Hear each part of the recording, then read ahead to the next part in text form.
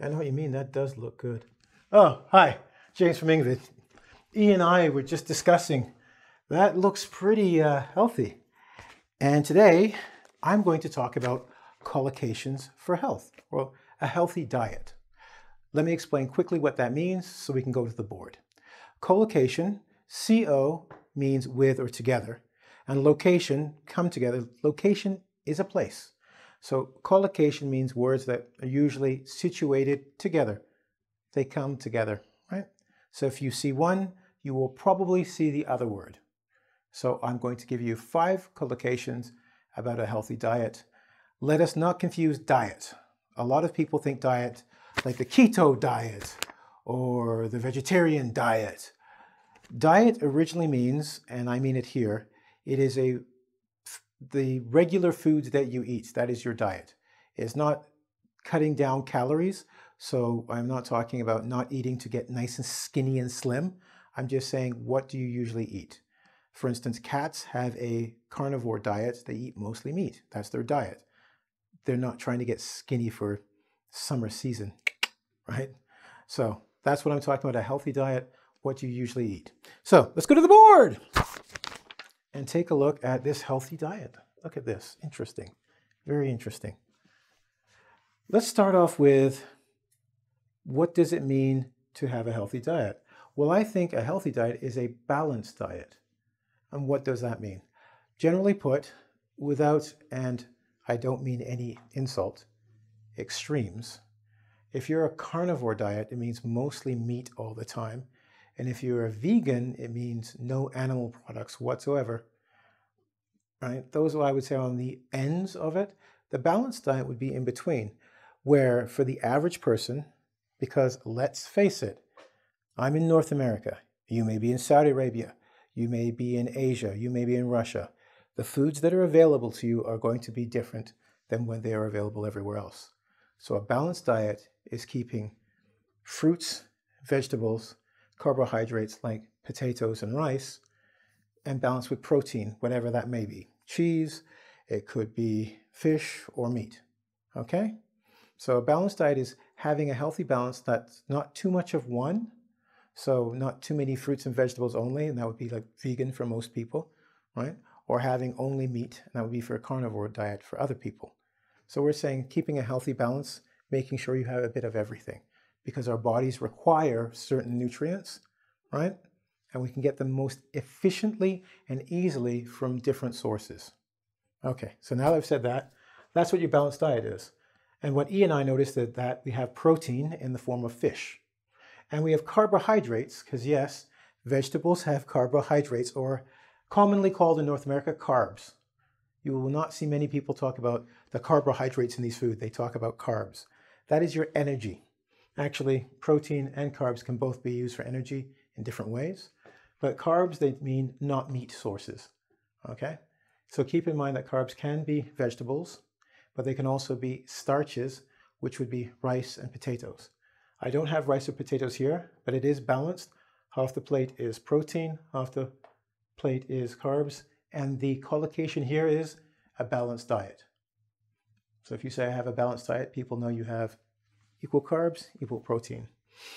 Now, let's talk about, well, we know animals live all year long, you know? Humans don't live from, some humans seem to, May, and then in November they disappear. It's like, where did the humans go?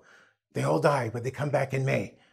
Animals tend to live all year long, so we don't talk about seasonal animals. You're not going to hear someone go, the seasonal animal, this, no. Bears may sleep, but they still live. Bees go to sleep. Some go to sleep, but they still live. But some of our fruits and vegetables, they die. In the winter in Canada and the United States, it's too cold for apples to be on trees. They just die. And they come back in May. But depending on where you live in the world, at different seasons, different foods are naturally available to you. So this collocation list I'm giving you is not about just being healthy for yourself, but you might say it's also healthy for your environment. Many scientists and people notice that seasonal fruits actually are better for you because they're ready to eat now. They're not frozen and they don't add salt and make them wait, so you can eat them 6 months later. So getting them in this season means they have maximum nutrition, which is good for you. So seasonal fruits and vegetables are good things to have, okay? What's the best way of doing that? So this is one collocation, seasonal fruit or seasonal vegetable. The best way to get seasonal fruits or seasonal vegetables is, guess what? They have to be locally sourced. There's your fourth collocation. Locally sourced means it grows in the area that you live. I am very, very lucky and fortunate, and I know this because I live in North America, and I can get a pineapple in December. I can get watermelon in December. I can have starfish or starfruit in December. In the countries these places come from, they have that season and no more. But we have everything brought to us. We don't have everything locally sourced.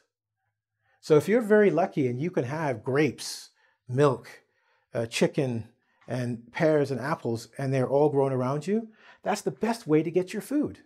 See, my fish comes from Lake Ontario. If you see the eyes, yeah, that water is poisonous. I don't think this is a good fish to eat, but it's locally sourced. I found it in Lake Ontario, and it's dead, for sure. So, as we're going through, we want to have a balanced diet, okay? We want it made up of seasonal fruits and vegetables. We really want it locally sourced in your area. So if you're in Italy, eat Italian grapes. Get Italian cheese. Oh God, Italian food. I'm so hungry now. Anyway, I'm sorry, back to the work. Yeah, so now, what do we call these green things? Because the tomatoes, which are interesting, they're a fruit, not a vegetable. Please, please go on the internet right now, because I know some of you are like, doesn't know what he's talking about. Please check it out. Seed-bearing fruit. Tomatoes have seeds. Told you. So are cucumbers. What? I'm blowing your mind. Extra information. So anyway, leafy greens are like spinach. I love arugula. Arugula. And I was like, James is very snobby. He likes arugula, not lettuce. Love arugula. Spinach, arugula, collard greens, heads of lettuce, just normal lettuce. These are called leafy greens. We usually use them as salads on your hamburgers. Yeah, on your hamburgers too. Okay, these are leafy greens. They are good for helping with digestion. Okay, so you want to have those with your salads or whatever you want to cook it with, because collard greens are pretty good by themselves. And another thing about a healthy diet is you want it freshly prepared. McDonald's says it's freshly prepared, but what they mean is made 6 months ago, brought to the McDonald's close to you, cooked, put in the microwave for another 3 minutes, and it's freshly given to you. Freshly prepared means literally you go out, cut that tomato down. Well, not exactly, but close enough. Cut it down, cut it up, put it on your plate. Freshly prepared. Or when you're cooking, I don't cook until you come. You come to my house, you sit down, say, I'm hungry. I go, okay, now I cook. I make it there when you're there. I don't go in the freezer, defrost it, and microwave it. Cool? So now I've given you 5 collocations for a very healthy lifestyle. And it will show your depth of English knowledge when you say, oh God, if you came to with here's my fake world accent. So I would like to have some food, yeah, and it must be freshly prepared. You know, I like freshly prepared foods, yes. And locally sourced, that here at Ontario has very good food, yeah. They'll be like, bravo, that's absolutely brilliant, yes. Locally sourced, and you know that Ontario has great seasonal fruits and vegetables. Don't just try the fish, of course. They'd be impressed, even if you have a strong accent, because that is a very excellent use of the English language. It's very specific, and it shows you understand, not just in your own language, but in ours. We usually call that intelligence. So I've gone through my collocations for you. Why don't we go through a test to see if you've learned them and see if you can master the language and sound like an expert traveler in English.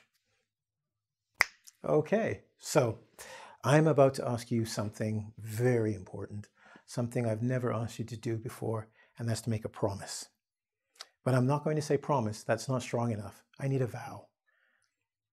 A vow is a very strong promise. If you vow to do something, you must do it. Imagine you had a sword and there was a village behind you and you're the only one with the sword and the dragon's coming and you vow to protect them. That means to every little girl and boy crying behind you, like, I vow to protect you. It means I will die before I break this promise. In the modern age, a vow is so strong that we make people get married to it. You vow to stay with this person till death. And if you don't, they take half your stuff. That's serious. Forget the sword. Half your stuff. Okay, so I want you to make a vow. Now you're like, no, James, no, about leading a healthy lifestyle. But before you do, I just want to tell you I made a mistake. No, I made a mistake. I'm sorry. Ooh, I am for real. I forgot to say lean meat. Lean meat. What is lean meat? Lean meat is food, well, actually, it's animal meat that doesn't have a lot of fat. An example I can give you is chicken. A chicken breast, which is the breast of the chicken, is usually called white meat, and it has very little fat on it.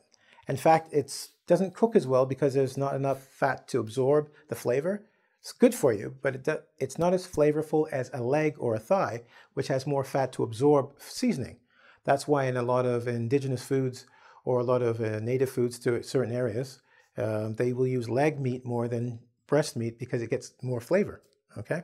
But flavor comes fat. So to be healthy, you want to eat leaner meat. Now you'll see I have fish and a question mark. Well, remember I said chicken, right? So lean meat is usually considered parts of meat that doesn't have a lot of fat. And they usually talk about chicken, beef, and pork. I am going to raise the argument that fish is a lean meat. Why? Well, it's an animal like the other ones, and it bleeds like the other ones. And just like the other ones, when it's alive, it's an animal. When it's dead, you say fish. And I go, it's a type of meat. Just like we're meat when we die, believe it or not, you're just meat. So my idea, fish is lean meat. Now, because you will run into people who are native speakers and they'll hear you say fish is lean meat, some of them will go, no, it's fish. Fish is fish, meat is meat. They can make that distinction. In your head, you can go, yes, stupid. Yes, you're correct, but I know the truth. So, fish can be considered a type of lean meat in my little definition, but go by the strict one when you talk to native speakers and whatnot, okay? Now, let's go to the board and continue with our vow. So now you're going to make a vow for not only learning English with me, or learning English, but to lead a healthy lifestyle. So here I want you to put your name. So let's say, I, Bobby, I, Anna, I, whatever, will lead a healthy lifestyle to keep both myself and the planet healthy, because you are a good person and you want to do what's right. So now that you're going to do that, let's look at the collocations we learned and how they can best fit into the rest of our vow so we can keep our promise. We have to know what the promise is. So next sentence is, therefore I will only eat something food. That's food close to me. Now that doesn't mean go in your refrigerator and grab a beer and some chicken wings. That's close to you, but that's not what we mean. What do I mean? That's right, local food, locally sourced. So go to your local farmer and ask them, do they have eggs, cheeses, lean meat? And they probably won't have fish, but that's okay, but you can get lean chicken, all right? Locally sourced foods, things you can find close to you. In Italy, they have some of the best grapes, wines, cheeses, pastas. They don't need to go nowhere else. It's paradise there. Great food, I love it there. Anyway, next, what's the next one? I won't eat a lot of meat, but if I do, it will be not having much fat on it. No, not Mr. E. Okay, you cannot eat Mr. E. He needs to come, he works for a living. He's got to be on the board. What did I just say? Lean meat, right? Because it doesn't have a lot of fat, so it's better for your heart. What about this one? I will eat a lot of something at lunch and dinner. Now I put salad to help you out. Leafy vegetables.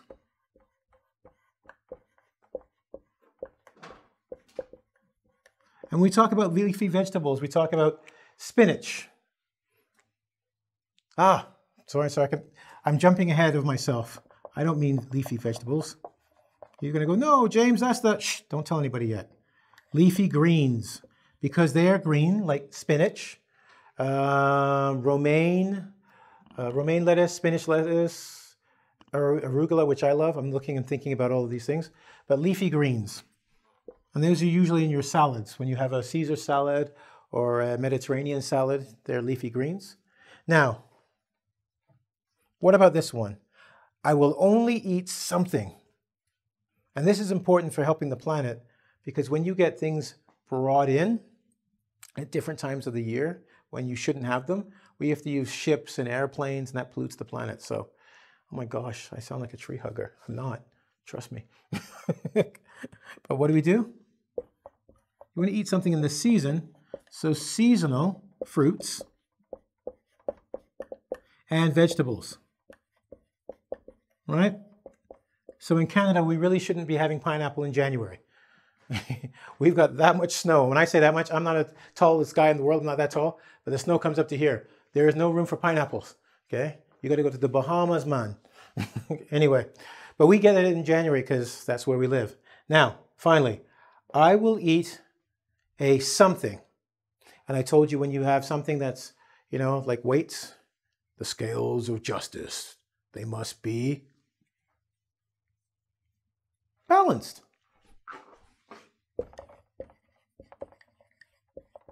A balanced diet. And remember, when I mean diet here, I don't mean you're going to try and lose 10 pounds before the prom to fit into your nice dress, or you want to look good on the beach. I'm talking about your regular foods. So what you eat for breakfast, lunch, dinner, all year long for the last 10 years is your natural diet. I hope you did well on the quiz. You know, we have a better, bigger, badder, better one at engVid. But before I get to that, let's give you your bonus. We talked about the good. Now we're going to talk about the bad and the ugly. Because when you're not doing this and using these collocations to talk about a healthy lifestyle, you may be using these other ones, okay? Now, processed foods. This is a really interesting one because people at McDonald's might say their food's not that processed. I say they're lying. But they might say, no, it's actual 100% beef. Now, here's the key, because this is from the Food and Drug Administration from the United States of America. And what they say is this. This is paraphrased, but basically, any food that has a process applied to change its natural state is called processed. So even if the beef is from a cow, that's not its natural state. Have you ever seen a cow burger? You know, it's got like ground beef, and it doesn't go moo because it's cut up. And you just take pieces off and eat it? No. You have to take that meat and then do something with it. And sometimes you add a little salt, some pepper, some secret ingredients that we don't know. You know, things to keep it stay longer and fresher, you know what I'm saying? So that's not its natural state anymore. That's called a processed food. So if you take an apple, you might say, well, James, I'm smart. They wash the apples. Does it look like it came off the tree? Yes. That's its natural state. That's not it. Applesauce, processed food. Apple juice, processed food. Apple that's been cleaned, you lucky bastard. Someone cleaned it for you. It's its natural state, okay? Now, that is anything that's packaged, usually packaged because they cut it up and do something with it that's not just its natural state. So think of hamburger versus steak. Think of applesauces versus an apple, and you can follow it from there. When they change it from, you can look at it and say, I know what this food was before I took it, okay? If you can't recognize it, then it's a processed food. Next, fatty food.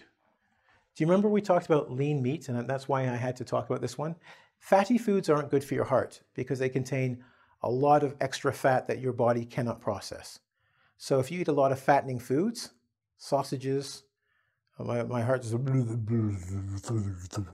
know, lots of cheesy pizza. Come on, baby, come on. That's not good for you. So if you say my diet is high in fatty foods and processed foods, you're probably going to see the doctor and the undertaker. I'm not talking the wrestler, sooner than you would like, all right? So you want to eliminate those. Now, for the homework, I'm going to separate this here. Okay, homework is this.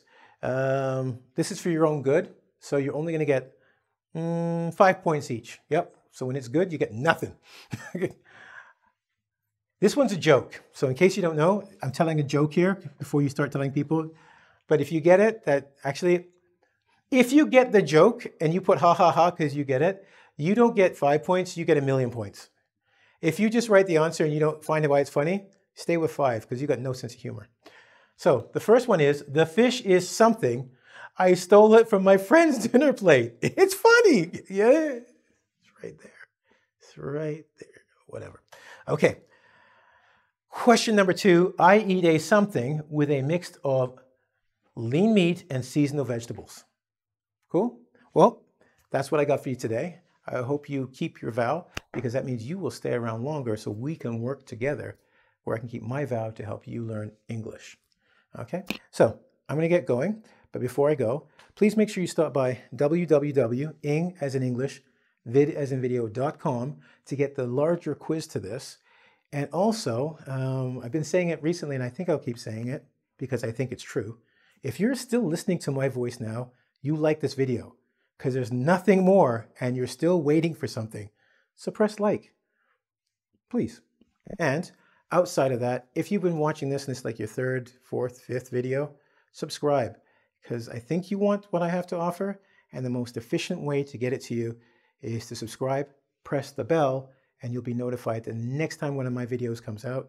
So I won't be one of those people, because I see it all the time. Teacher, where have you been? We don't see you. And I'm like, I come out, you don't look till 3 months later. But it's there. Don't be one of those people. Hit the bell. Anyway, I got to get going. You have a great day, and I will talk to you soon. Locally sourcing my dinner tonight. I'm going to order some pizza.